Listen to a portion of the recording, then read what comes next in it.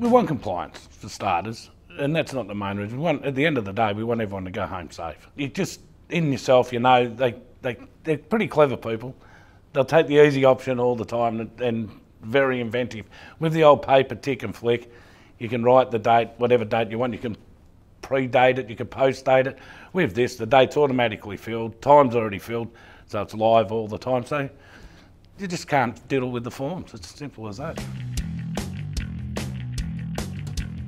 So with the pre-fill, we can send them the pre-filled address, job number, who's doing it, date of delivery, when we want you to start it. They just have to send it to their work supervisor or their foreman on site. So the sensitive information's kept away, bang, and it just saves time as well. And it's got the address, Melways. So instead of sending a text and that, they just send a one pre-filled form that's got all the information there for the guys. And then they just go through it and do their pre-start as they go.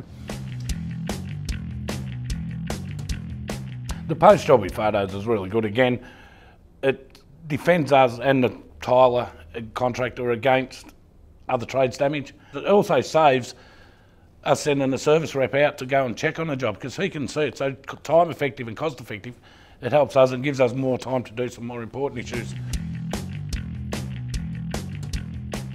Well, having the offline capability, it's there, it's live, it's sitting there waiting.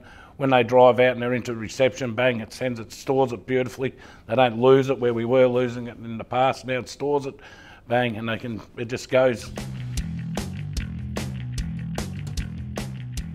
It's just been a pleasure working with this.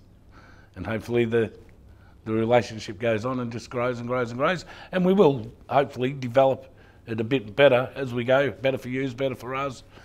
And maybe we can all learn off of each other going forward.